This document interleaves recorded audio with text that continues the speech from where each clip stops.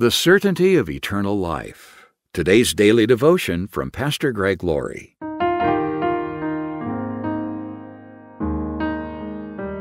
Our scripture reading today is from Romans chapter 5, verse 12. When Adam sinned, sin entered the world. Adam's sin brought death, so death spread to everyone, for everyone sinned. Have you ever wondered why we even have to die in the first place? After Adam and Eve sinned in the Garden of Eden and disobeyed God, He barred them from the tree of life.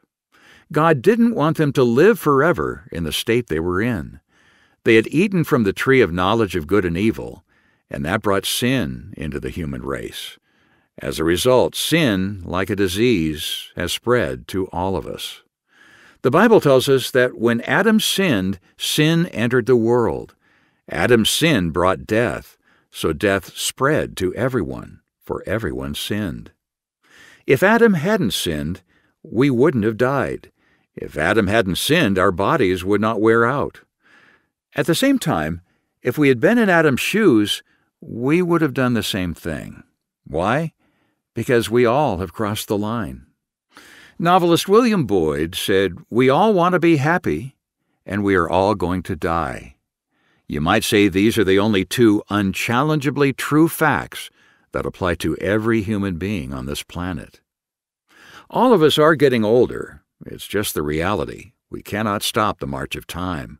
We cannot turn back the clock. Therefore, what happens to us when we die? Jesus dealt with this question. He said, "And I assure you that the time is coming, indeed it's here now, when the dead will hear my voice, the voice of the Son of God, and those who listen will live.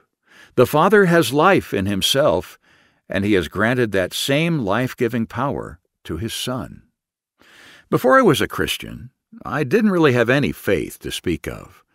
My belief as a 16-year-old kid was that I would cease to exist after death, and that terrified me. I thought, how could it be that I could simply cease to exist? Thinking about it kept me up at night. And one of the great things I experienced after I became a Christian was to realize there is life beyond the grave. Death is not the end of existence. The real you is not this body you live in. It is your soul. It is your spirit that lives on after your body has gone. History tells us of the renowned atheist Voltaire, who was one of the most aggressive antagonists of the Christian faith. He did everything he could to undermine Christianity. But the nurse who attended him on his deathbed reportedly said that for all the wealth in Europe, she would never watch another atheist die. In contrast, the great evangelist Dwight L. Moody said on his deathbed, "I see earth receding, heaven is opening, God is calling me." You can die like Voltaire, or you can die like Moody.